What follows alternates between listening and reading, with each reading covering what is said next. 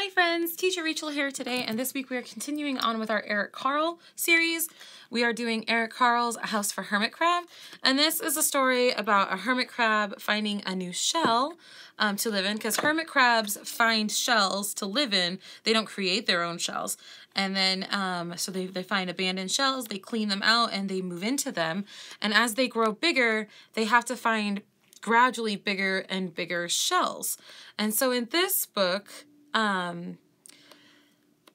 hermit crab is decorating his shell with various things that he finds on the ocean floor.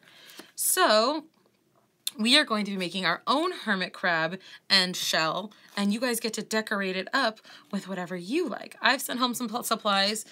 You guys received, I should have gotten a bag that's got some tissue paper, some feathers, some sparkly gems, some foam sticky stickers, some other gem stickers. You might have leftover things at home that you can use. You also got a pipe cleaner and a paper plate.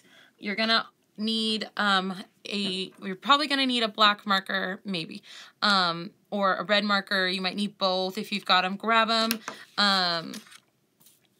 And you got a blue piece of paper, and then there's two ways that you can do the start for this. So we're gonna make the body of the crab, which the body of the crab is kind of red, and he's got his head, and he's got, you know, his legs and his claws and stuff like that. So you can either take your hand, turn your paper long ways, take your hand and trace your hand like this to create a body. So like here would be the head, and then we can make these into claws here. And then you will take your shell and put your shell on like this. Or if you got your materials for last week and you still have leftovers and you have your red paint, another way you can do this is to paint your hand like this. Ooh, it's always so chilly. Let's see. Oh, it's so slimy and cold on my hands. I keep my paint in the closet, and it's very cold in the closet right now. So, all right. So here I've painted my hand, and I'm going to put my handprint like so. There we go. And then I can, that one already looks kind of like a claw, so I can just turn this one kind of into a claw too. There we go. And then there's some legs, and then you can either paint on his eye stalks, because he's got two little eye stalks, like so. 1 and 2. Or you can draw them on with a marker. As I mentioned, I did send home a pipe cleaner. And the pipe cleaner is so you can use for his antenna. Let me clean my hands off, and then I'll show you what I'm talking about. They have feelers. I guess they're not really antenna. I think they're technically feelers on their heads. I could be wrong. Definitely not a hermit crab expert, though I think they're very, very cool. And I've definitely learned a lot about them in the last couple of days. Okay, so clean my hands. So you can see here, he's got these right here. Which you can either draw them with a black marker, or you can make them with a pipe cleaner if you have some string, whatever you want to use. So let's see here. I'm going to, since I have the black marker in my hand, I'm going to use the black marker to kind of draw them like they are in the picture. And then we're going to take our, I'm going to set this aside and let it dry a little bit. So we're going to take our paper plate, and this is going to act as our shell. So here we have hermit crab's shell, and you can cut it if you want to, so it's more of like a shell shape. I'm just going to draw this swirly part on my plate. I'm going to use this black marker. So I'm going to start in the middle and just go around and get bigger and bigger and stop. Okay. So there's my shell, and now we get to decorate it. So I do have some glue out. You're gonna want some glue, whether you use a glue stick or fresh glue or white glue, that's up to you. And then I'm gonna use a Q-tip. I found that this is like my favorite way of painting glue on now. So Yeah, so I've got lots of materials in this bag. I'm just going to jump this whole bag out. Let's see what I got in here. Ooh, I got some fun stuff. Everything is random, so if you see something that I have that you didn't get, that's why all the bags, I just kind of threw some materials in there for you. So I'm going to start, I think, with these tissue paper squares. I think they're really neat, and they kind of give it a cool texture, especially once they've gotten glue all over them and they start to dry. I might have to redraw my swirl, but we'll see when we're all done, because I really want to like kind of put some of these little tissue squares on it to give it a fun look. Just going to layer them a little bit, I think. Let's put a dark blue one right here. And what other colors do I have? Ooh, I've got some yellow and some green. Oh, yeah, they're kind of stuck together, but that's okay. And, ooh, a purple one. I like purple. A pink. Some brown.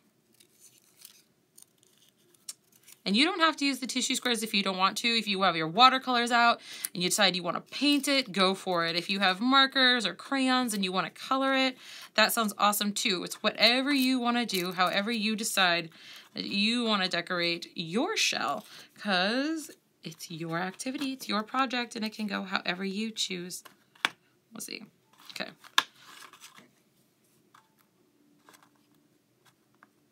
Let's go more glue on here. I'm just going to put it on top. It's kind of messy, but I like it.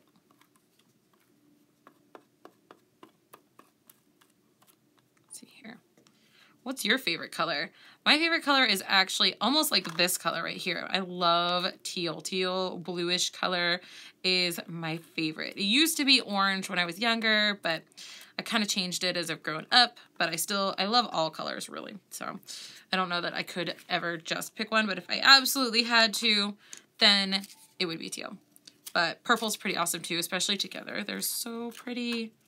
All right, I'm gonna put a purple one here too. So remember, there's no right way or wrong way to decorate your shell. Ooh, I ran out of glue. Okay. So I think I'm going to call it good right down here on this tissue paper. And with a yellow one. There we go.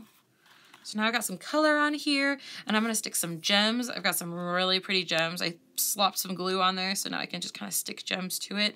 I've got feathers too. It's not really something you find in the ocean, but it's still fun. I have a heart. There's a little heart. Oh, here's some stuff that you find in the ocean. I've got a fish. I can put a fish on here. I like these swirls, and I thought they kind of looked like snails. That's what they reminded me of, or almost like the shells, like the shell that's we are decorating. So I'm going to put some of these swirls on there, if they come apart. There we go. Oh, let's see. There's one. I'll put one over here. And we've got these ones. These ones are like, when I was little, these were like stick-on earrings, basically, is how we would use them. So, but this one kind of looks like a starfish. That one and this one look like different types of starfish, which I think in the book he actually does stick a starfish on him. There's a moon and a little diamond. And we've got feathers. I have a hand, which is kind of cool. I mean, there. I'll put it right there. All right, let's see, what else do I have to put on here?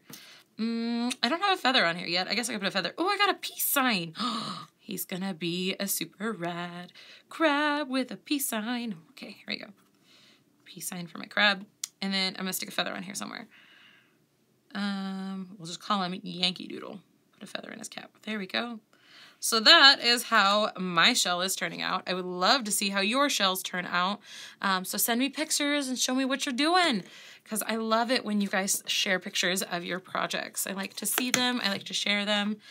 So now I'm gonna need my glue again. I don't know why I closed it. I'm gonna bring my handprint over here. It's still a little bit wet, so I'm just gonna be really mindful about it. And I'm going to put some glue on the edge of my plate here.